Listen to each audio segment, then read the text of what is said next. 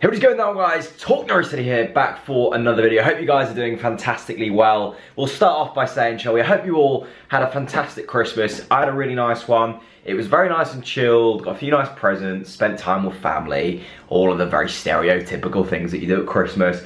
Ate too much food, drank too much drink, fell asleep in front of the TV. It was wonderful, it was very nice. I've had a little break from videos. A lot of people have been asking if I went to Reading, is there a match day experience? No, I didn't go to Reading. No, I'm not going to Brentford. Not really because of the recent run of performances, just because I just want to spend time with family. You know, some people are only off at this time of the year. It's just nice not to be going halfway up the country to watch what's a pretty abysmal football team at the moment.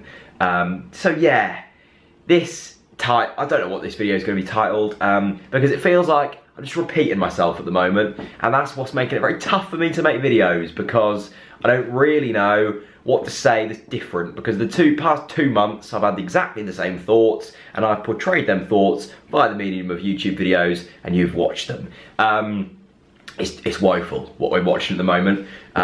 8 defeats in 10 games. I'm pretty sure that's the worst run of form I've ever seen for a Norwich City team in my supporting career. I know it was probably worse in 1969 or whenever, but in my supporting career, this is probably the worst football. Maybe not the worst football, but in terms of underperforming, this is by far, hands down, the worst I've ever seen it. And what started off kind of a 50-50 split of people going, yeah, Alex Neil in, or yeah, Alex Neil out, is now pretty much 100%. There's still a few people who are stuck in blooming la-la land and think that Alex Neil might pull through this. He's not going to pull through, you know. Just pull your head out of the sand, have a look in the mirror, and then you might finally realise that Alex Neil isn't going to get through this, and we're not going to be better off by keeping Alex Neil. It's not going to happen. We don't live in some kind of virtual reality world where everything is daisies and Grant Holtz. It's just not happening. But I tweeted out the other day, and it went down well actually. A few people disagreed, and I understand why, because it's on Twitter and it's hard to kind of portray your real kind of thoughts and what's the meaning behind it. But I put, Norwich City aren't just losing games at the moment, they're losing fans. People feel out of touch with the club. And I 100% stand by that. I don't mean that we're suddenly going to go, no, I'm not a Norwich fan anymore, goodbye football, I'm going to support Ipswich. We're not going to do that. It's obvious we're not going to do that. Norwich is deep in our blood, it's deep in our life. You know, Norwich, supporting a football club is kind of a lifestyle. Not a lifestyle, like, you just do it. You don't know why you do it, you do it. But on Boxing Day, me and Amy, my girlfriend, went down to Yarmouth versus Galston, a Boxing Day derby. It was brilliant, I loved it. Yarmouth, my local club, literally a 5-minute walk down the road. Galston, 10 minutes down the road. Brilliant. But down there was tons, I mean tons of Norwich City fans that I normally see at away games. Big Dave was there, Baker was there, Jack Smith was there, loads of people were there. You know, the Yarmouth Canaries were there. The Yarmouth Yellows, what they call themselves. There was like older Norwich fans that I always see, younger Norwich fans that I always see at Yarmouth Galston. And I spoke to a few of them. I was like, not going to Reading today then, guys? They were like, no, I'm not putting myself through that. Not at all. It wasn't because like they've got a deep passion for Great Yarmouth Town. It's because they just didn't want to watch Norwich, but they still wanted the kind of their football fix. I'm not saying that Norwich fans are suddenly going to stop supporting or not taking interest in Norwich. That's not it.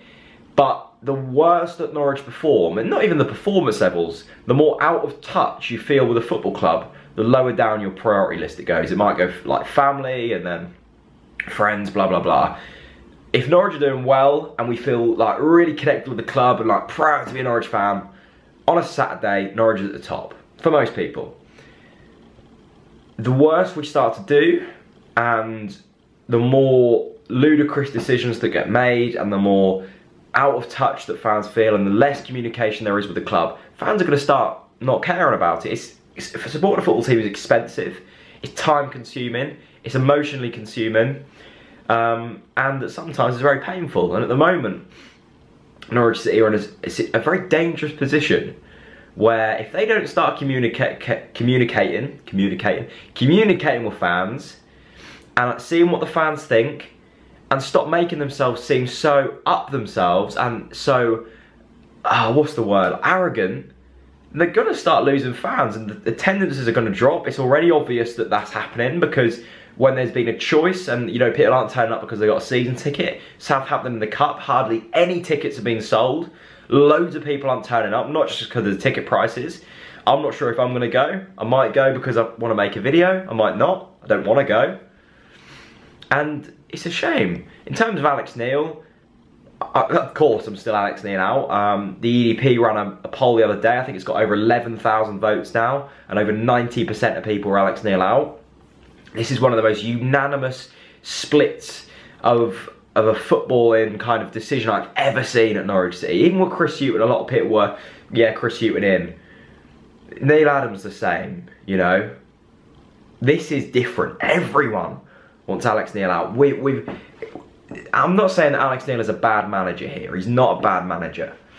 But at the moment, he doesn't know what to do. He's very arrogant. I was cutting some clips up for my Radio Norfolk bulletins this morning. I couldn't believe what I was hearing in his post-match interviews. Blaming the players. Yeah, of course the players have a fault. But if your boss isn't leading you correctly, you're not going to be, you know, playing to your best. And this whole argument about not sacking Alex Neil and people not wanting to get rid of Alex Neil because there's not better out there, that is bollocks. I've had enough of that argument so much. The same with the ownership. Oh, well, look at Coventry, look at Blackpool. Bollocks. You know, you don't have a bloody broken down car sitting in your driveway because you don't want to renew it because your new one might blow up. If you're unhappy in your job, you're having a horrible time in your job, you don't quit it because, oh, you could be unemployed. You don't do that. If you need a better situation, you find it and you keep trying until you find that situation. Sticking with Alex Neil here is one of the weirdest, you know, decisions. I was sat around the, you know, the table, and some family was saying, and some friends like Jack, why is Alex Neil not being sacked? You know, people who maybe don't follow Norwich City, but they're kind of interested. Why is Alex Neil not being sacked, Jack? And I was like, I don't know. I literally don't know why he hasn't been sacked. There's no obvious reason where, like, yeah, I can see where you're coming from here. It's just really weird.